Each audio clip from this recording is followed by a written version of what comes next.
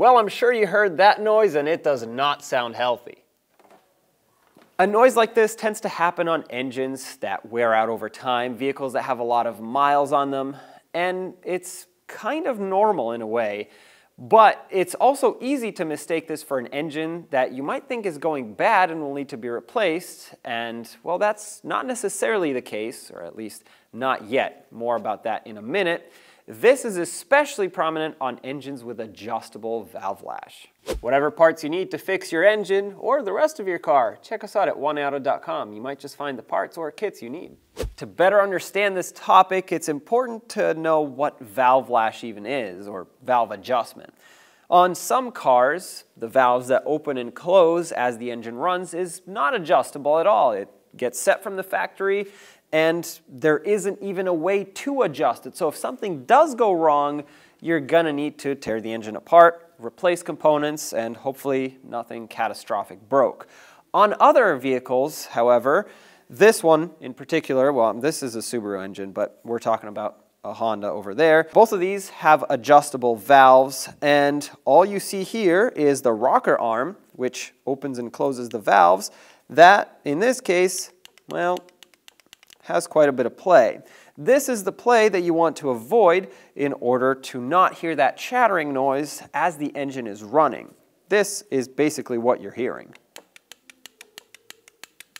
Not a good sign. If it is adjustable, you want to make sure you do it every once in a while. I would say, well, if you do a timing belt, let's say this one has a timing belt, if you replace that timing belt, check all the valves.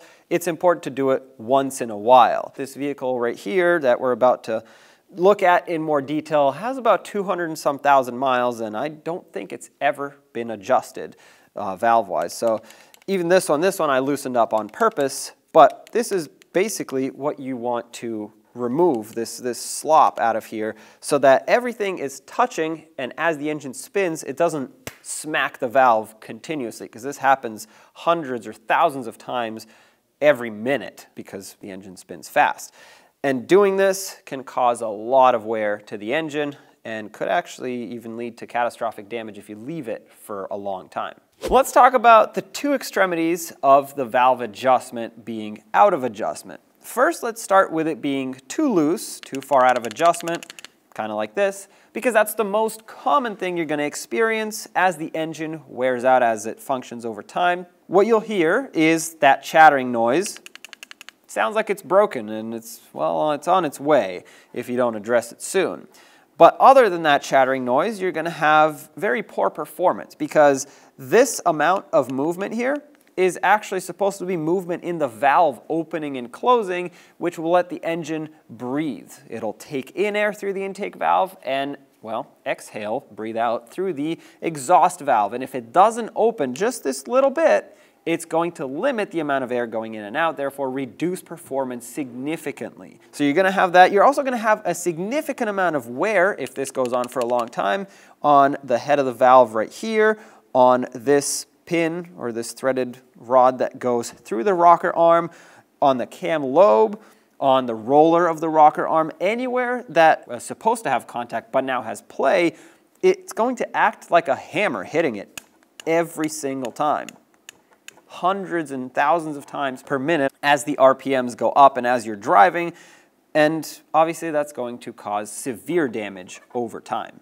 On the other hand, what happens when the valve clearance is too tight is not only are you going to have a hard time starting the engine, it's going to also idle poorly and, well, overall run poorly, but the risk of burning out the valve and the valve seat is huge, because what happens is the valves stay open for too long, and that is not what you want, because you need them to seal up at times so that it stops taking in air and stops, well, exhaling air, breathing it out as exhaust, so that it can actually combust and make the power you want it to make. And usually on the valve seat, which is a perfectly machined surface and made it up with the valve, a human hair is enough to break that seal.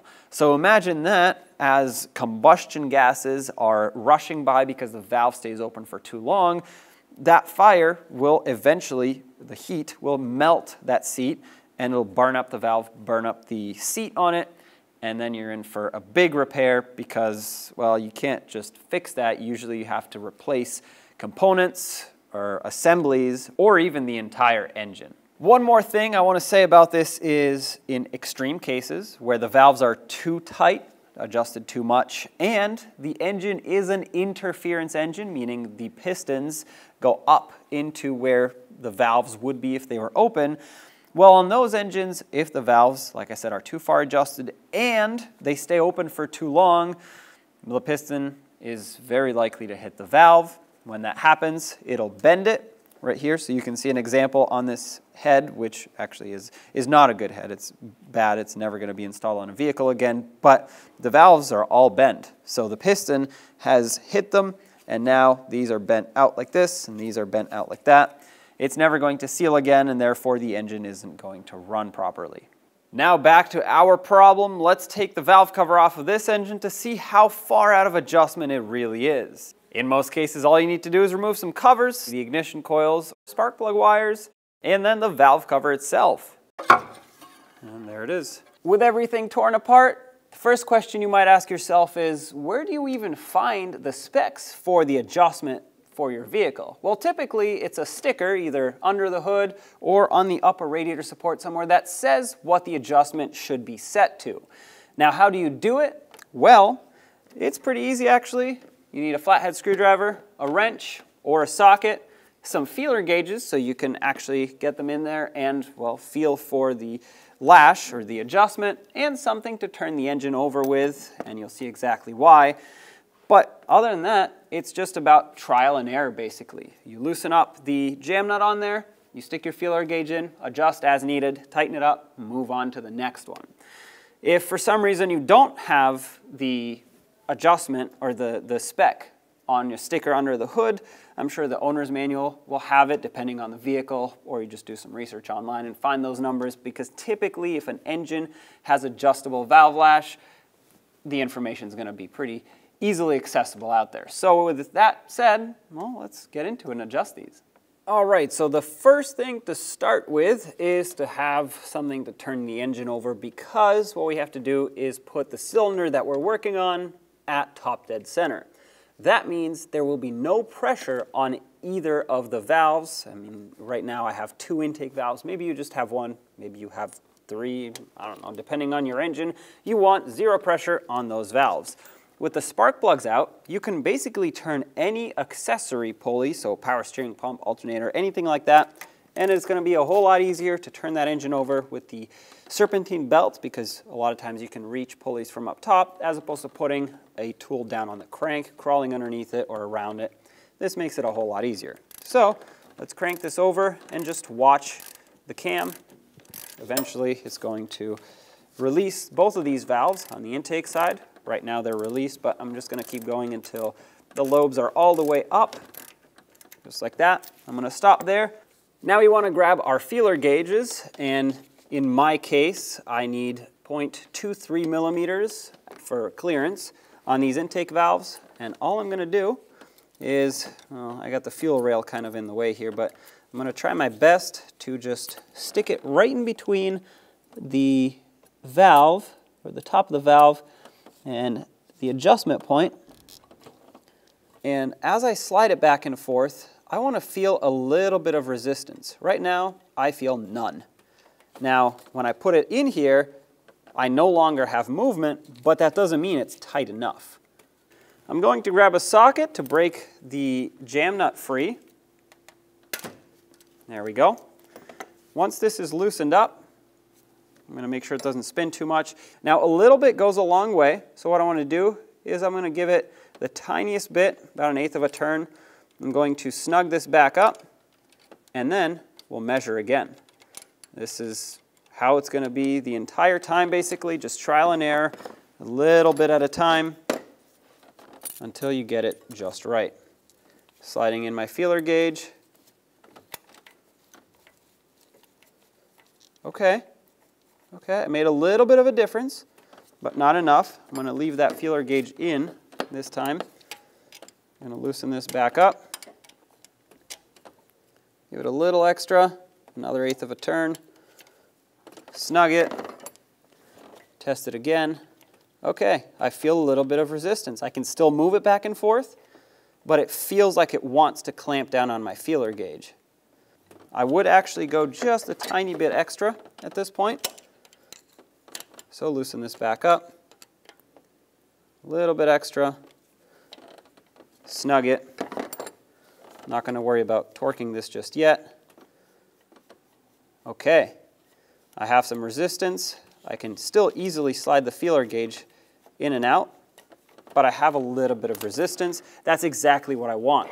So at this point, just going to go down the line. I have another valve on this cylinder to do, and then so on and so forth with all of the intake valves. I'm going to do all the intake valves first, then I'm going to move to the exhaust side and do those. Keep in mind the lash or the play in the adjustment here is going to be different on the intake than on the exhaust. The exhaust is always going to be a little bit bigger because it gets hotter, just because, you know, exhaust gets past those valves, heats them up. So when metal gets hot, it expands and it takes up that slack a little bit more. So you want to make sure you adjust it right, because if you make the intake and the exhaust valves the same, going by the intake measurement, they're going to be over adjusted on the back. Or if you go exhaust adjustment on the intake side, they're going to be under adjusted on the intake side. So you want to make sure you get that right.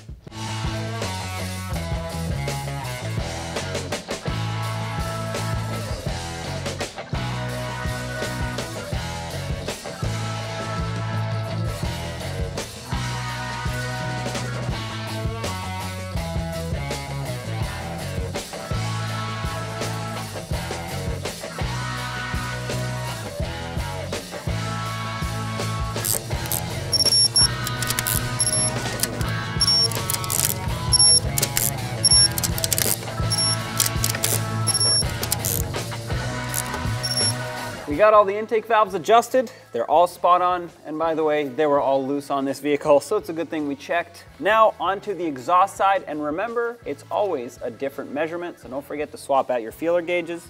Here we go.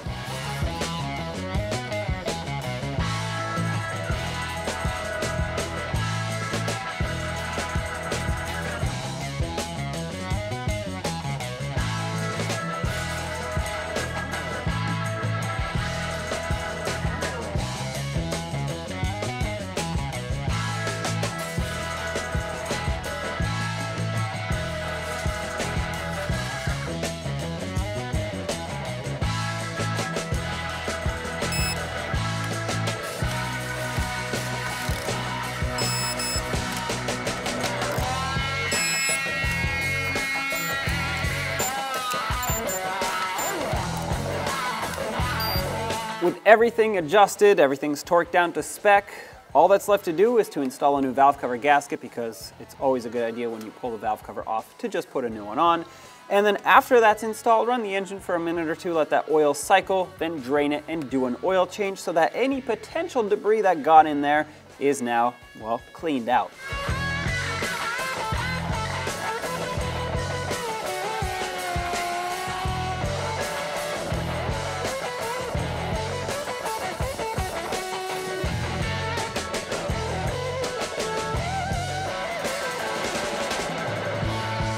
With everything back together, it's time to start the engine to hear how quiet it runs now.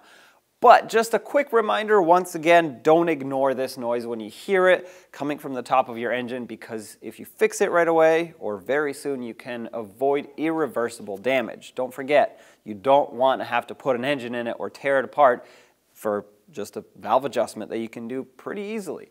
So let's turn it on and, well, listen to how it runs now.